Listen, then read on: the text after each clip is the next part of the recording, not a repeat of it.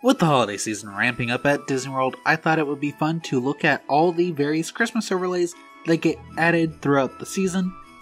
I should note this list is only going to be about the overlays for rides and shows, and not an all-inclusive look at all the holiday decorations around property.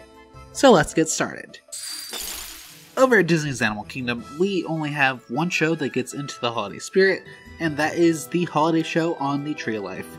This plays multiple times a night towards closing, so it's fun to catch on your way out. Moving on to Epcot, we have 3 or 4, depending on how people want to count the rides.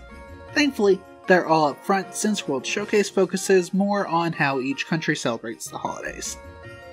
Both Figment animatronics get an Imagination Pavilion Christmas sweater for Journey into Imagination with Figment. During Festival of the Holiday, Living with the Land gets a bunch of holiday decorations spread throughout the greenhouses. As with other festivals, Spaceship Earth is given nightly shows before Luminous goes off, and during Festival of the Holidays, that means more festive songs.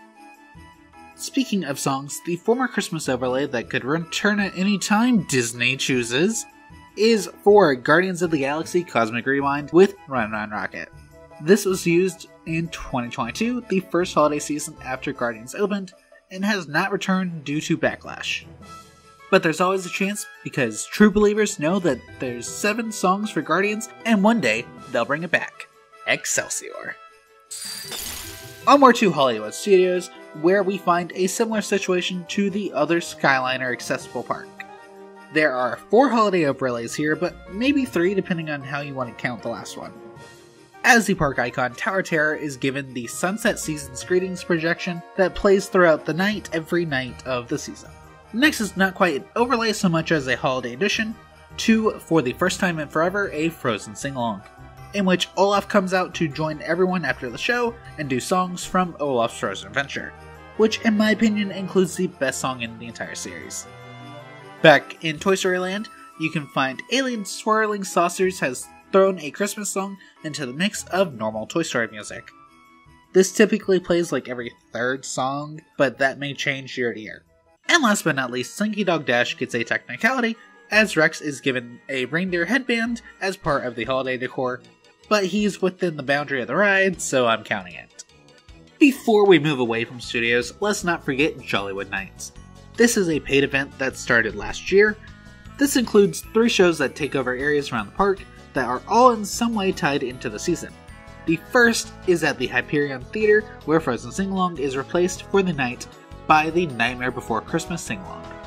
The second is Holidays in Hollywood, which takes over the Theater of the Stars. And finally, we have Jingle Bell Jingle Bam, which is played at the end of the night on the Chinese Theater, similar to the animation projection, or formerly the live-action projection showcase, that plays before the park closes.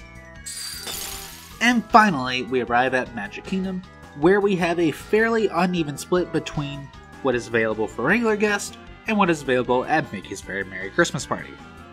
Probably the most well-known overlay is Adventureland's Jingle Cruise, which takes over Jungle Cruise for the season. This adds holiday-themed jokes from the skippers and various decorations throughout the ride. A much more recent addition is the Frozen Holiday Surprise, which overlays the castle with Christmas projections while Elsa and the gang sing songs from Olaf's Frozen Adventure. If you haven't noticed, they really like having that used wherever they can. As for Very Merry, we have 4 must-hit things in terms of overlays. The most iconic is Minnie's Wonderful Christmas Time Fireworks, which takes the place of Happily Ever After for party evenings. Then we have the Monsters Inc. Laugh Floor Holiday Show, which I don't actually have footage of, because I was busy meeting characters last time I went to Very Merry. Space Mountain is given red and green lights, which is in contrast to the pitch darkness of the Halloween overlay. And Mad Hatter's teacups have Christmas music as you make your spin. There you have it, the current list of every ride and show with a Christmas overlay. Now sure, Disney can add more attractions to this list anytime they want, but it isn't something they change super often. If you enjoyed this, then definitely feel free to subscribe, as I very much enjoy making these types of videos. Also feel free to tell me in the comments what else I should be showcasing on the channel.